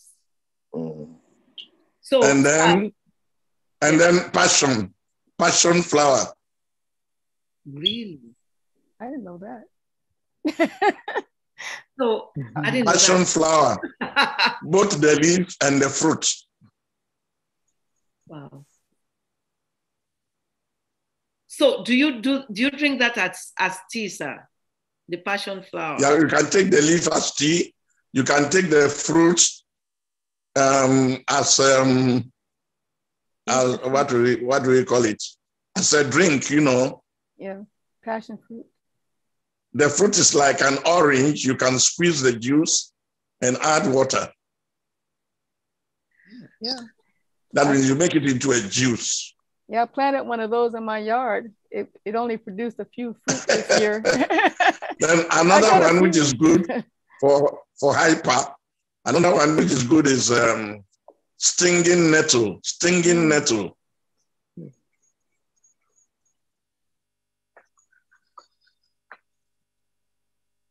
So is that a double T, sir? Stinging nettle. Yes, NETTLES. So how do you prepare that? How do you eat that, sir? You use the leaf. Make a tea. Tea, okay. Cool. Brother Mike, the bitter cola also suppresses appetite. What? The bitter cola. Bitter cola. Yeah, you are correct. Yeah. Yeah, it suppresses appetite, and it's like cola, normal cola. Okay, got it. So it makes sense that it will cause weight loss. Yes. Wow. Yeah, it's good for weight loss. You know, my sister that asked that question, thank you so much for asking that question. That was loaded. So, Auntie Tawa, you have your hand raised, Prisma. Yeah. Good evening, everyone. How many of these bitter cola do we have to eat a day to get all this? No, not too much. No, everything must be done with moderation. Everything must be done with moderation. Even water, which is good. If you overdrink, you are in trouble. So what is moderation, 1 or 2 or 10? Maybe about a quarter. I think a quarter is probably enough. Or half. No, you can eat a whole one. Oh yeah? You can eat a whole one. Per day? Per day, sir? A whole one per day? Yeah, per day. Yeah. Is there a side effect if you eat more than 1 per day? Yeah. No. But it shouldn't be continuous. You will not be able to sleep. That's probably why. Because it's got caffeine in it, I think. Yeah, is it it's also a stimulant? Is it also good for diabetes? I know some people. Yeah, it is. Okay. It is good for diabetes because you are burning more energy. Yeah. Okay. Thank you, sir. Thank you. Wow. Excellent question. So, sir, you should not unmute. You should not mute yet, because he asked the question. He said, "Is there any health benefit to Roselle plant, Ishakpa?" A lot. That's one of the highest plants, one of the best plants containing a lot of vitamin C. So it's a powerful antioxidant. It's a hibiscus, right? Yes, it's hibiscus. Hibiscus subdarifa. Okay. Yes. Hibiscus subdarifa. Yeah. Subdarifa. Yes, yes. They also call it, that's what Google call it.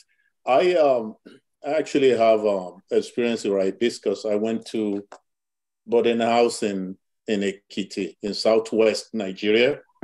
And most people, they substitute it for their meat. You know, they don't have as much money to buy meat. And when they eat their meal, you are correct. The poor man's meat. Yes. So how do you substitute hibiscus for meat? They cook it in soup or?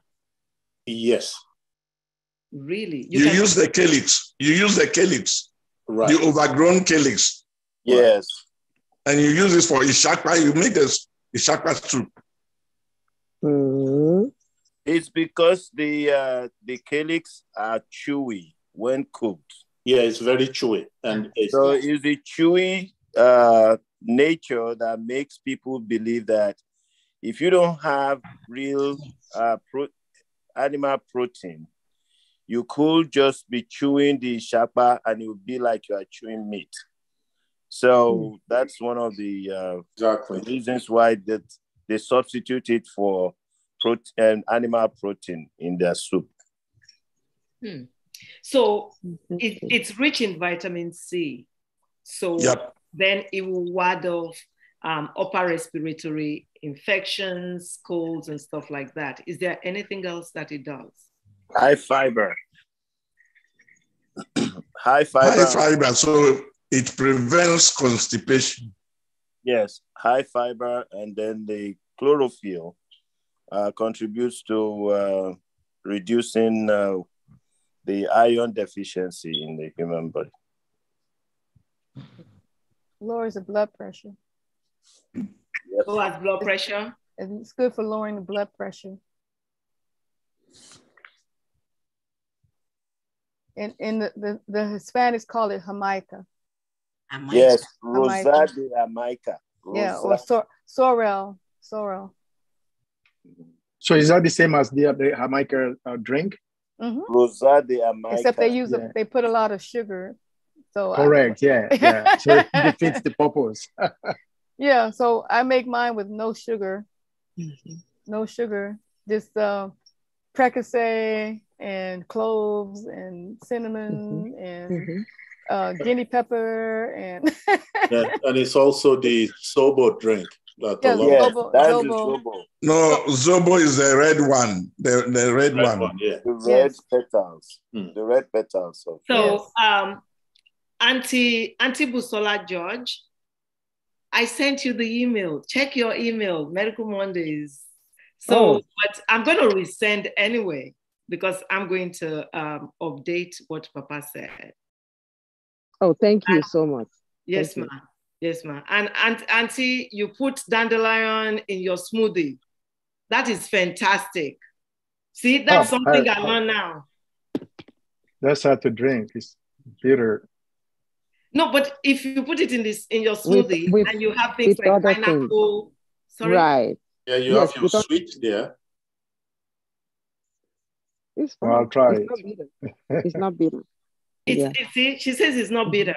And I can imagine how, if you have your natural sweets, like things like pineapple, apple, blueberries, and stuff like that in there, and then you put the dandelion, then it may not be bitter. I'm going to try it. You can dry it and use it as tea. You can also use the root. There's a drink that you can buy. I think it's called Inca. There's another drink too, where they use the dandelion root that's been roasted and mix it with chicory and make a coffee. It tastes like coffee. So it's made from dandelion root. Thank you so much. I have Sister Titilola Idowu Akinpelu raising a hand. Kindly unmute. Unmute, please. Thank you. Sorry, I forgot to lower my hand.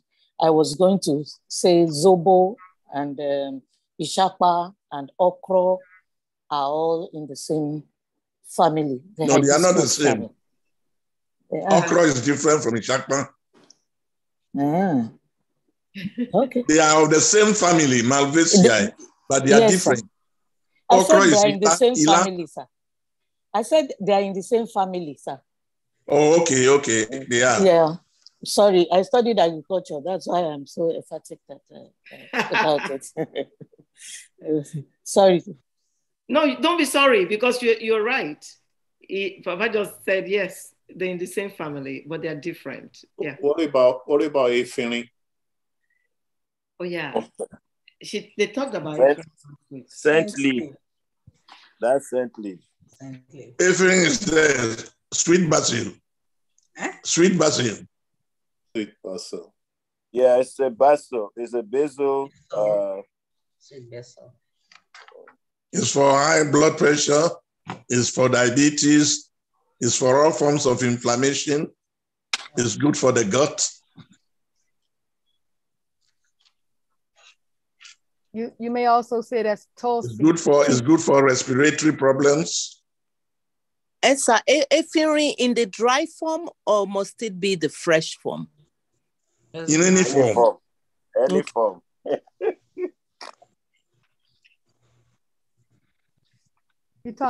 Are you talking about holy basil?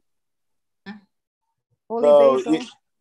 It's the basil from Africa. It's called scent leaf locally. But it's the same family with holy basil. Yes. Okay. It's the same family. Okay, because I know they call it Tulsi. Lamiaceae. In India, they call it Tulsi. Their properties are the same almost. Okay. I think the easiest thing to do for most people is, unless you have these plants growing in your backyard, your best bet is to source the plants and dry them and grind them into either flakes or powder. Then you can have them for a long time to use. That's what I do. Well, that's what I love about California. Most of that you can grow here because we do have a nice long growing season. Basil and holy basil and pineapple basil will grow here.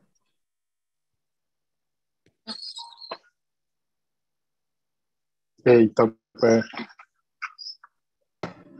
So,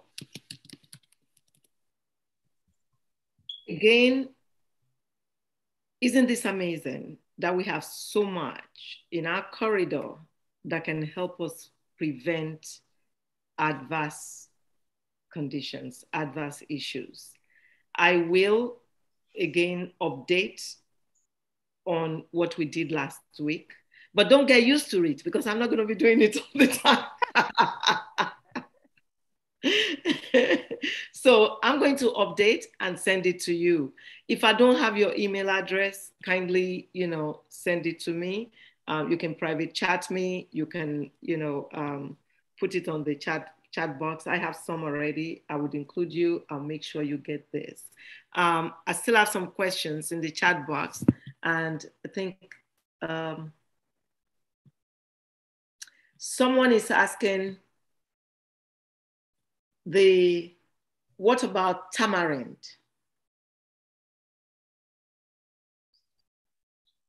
What about tamarind? Contains vitamin C. It's very rich in vitamin C. Tamarind is not very common. It's in the Sahel mainly.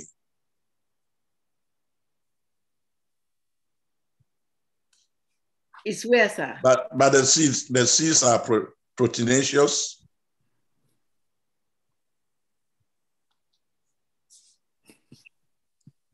Anti-cancer.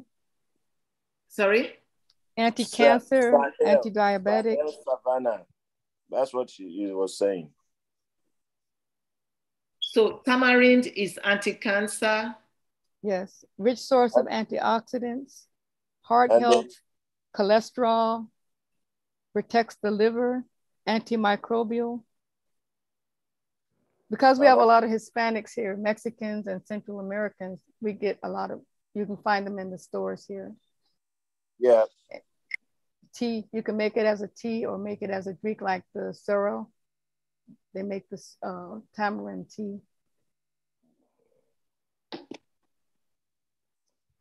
We used to suck it. We used to suck on it and throw away the seeds because the flesh haven't dried up, is sweet and sour. And you can suck on that, and I know that it definitely has pretty high content of vitamin C. So Sister Faith wrote here that Living Well store has it on their shelf. So what about sandalwood, osun? Is it good for the skin? Osun, sandalwood. Or camwood. Some people call it camwood. Camwood. Sir, osun, sir, is it good for the skin? I don't know much about sandalwood. Osun. It's called osun in Yoruba. Also, that red thing they use for beauty. Yeah, it's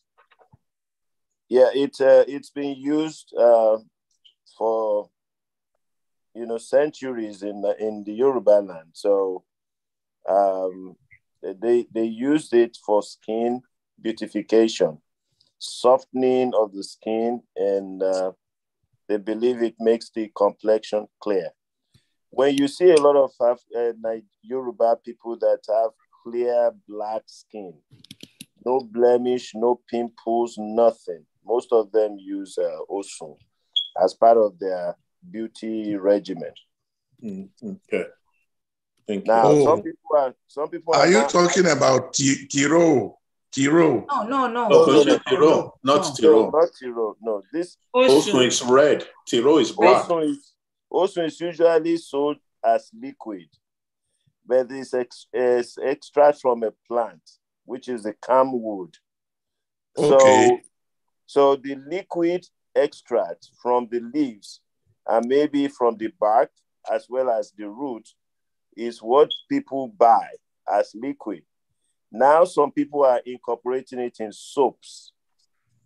So, for instance, there's some soaps that you can customize, and then you ask them to put all kinds of things in your soap, and including osun, as well as other plant-based products. So those are available for the skin, yes. It also calms the mind and relieves anxiety.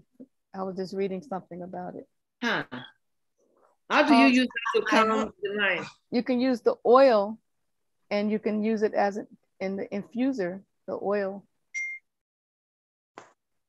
Well, I know that for the babies, they use osun for the babies to rub their body. And when I was young, my grandma used to ask us to rub this stick together. It's osun stick. And we rub it and we get our osun there, and we rub it on ourselves. So again, you say it calms the mind. Yes, it's good for anxiety.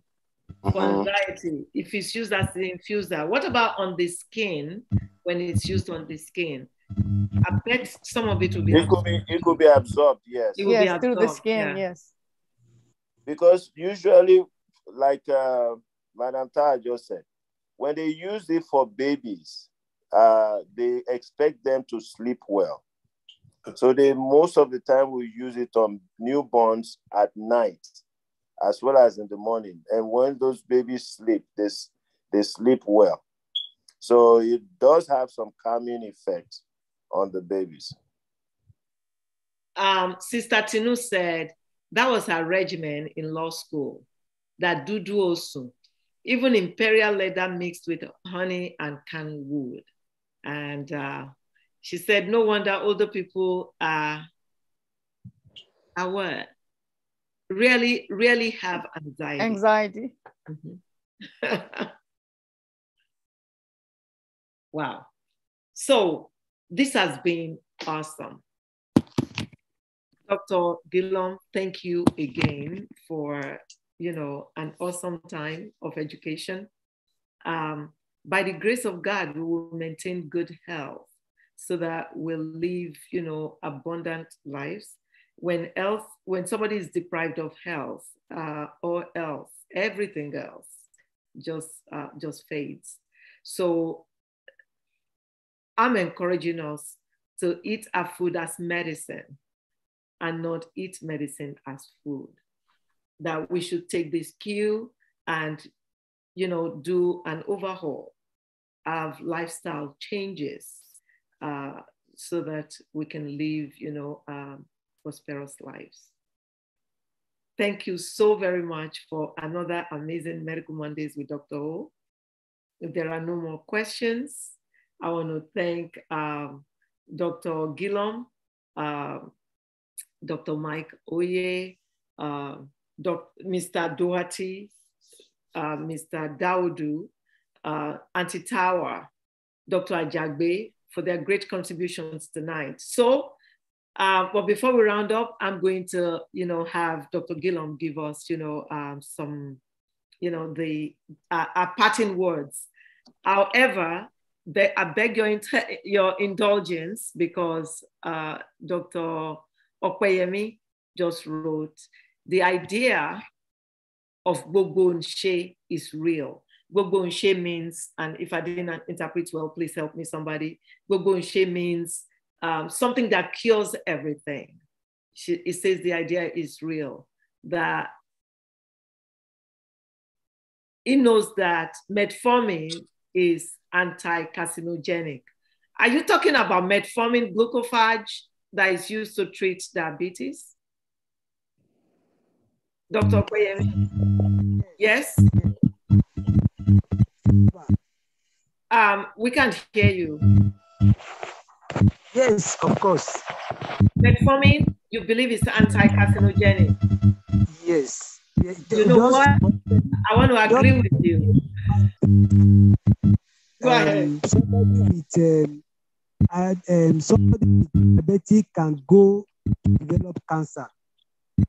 So if one of the drugs that they use for diabetic is metformin, and metformin has been found to revert some cases of dangerous cancer. So you can read, we can, but those are the things I found out. Thank you. Well, thank you. I believe that because now we see, we didn't know before that diabetes is linked to cancer. And we know about metformin. Metformin is it's where we start the treatment of diabetes. The first line of treatment when we diagnose somebody with diabetes is, metformin is what we prescribe. It helps with weight loss, also it's a great drug.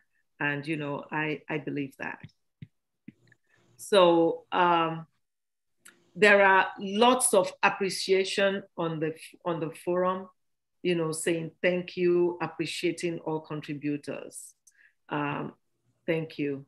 So Sister Shade said that all mind-blowing, amazing remedies we have in Africa. You got that right. Amen. And amen to that.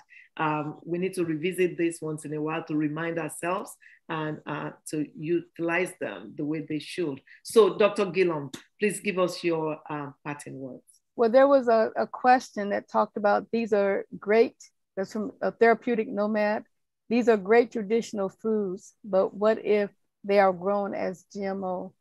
So that's why when we have our session on organic versus conventional, if it's GMO, then they're supposed to tell you, but many times they don't.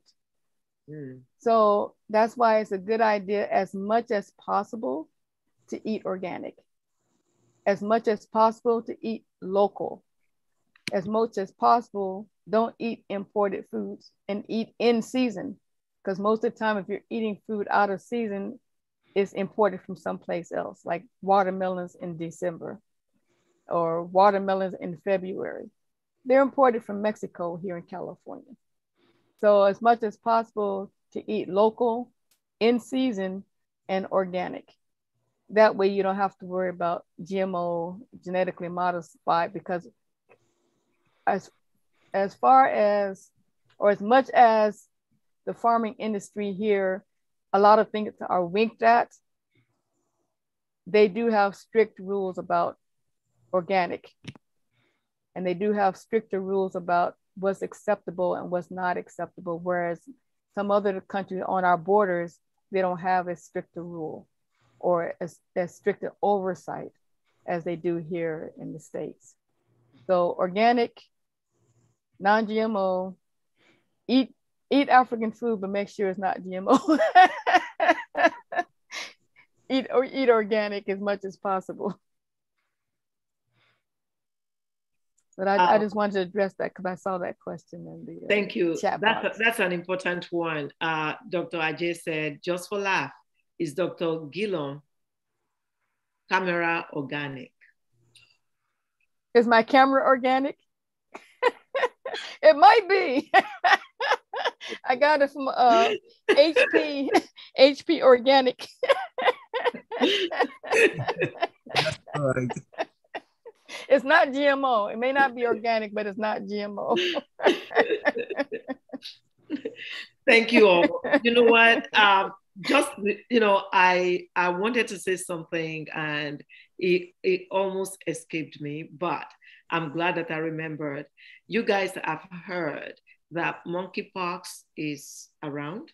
Mm-hmm. And it has penetrated the United States, that United States now have the greatest number. There's something that my son sent to me on Twitter today. A guy had monkeypox and took a train, public commercial train.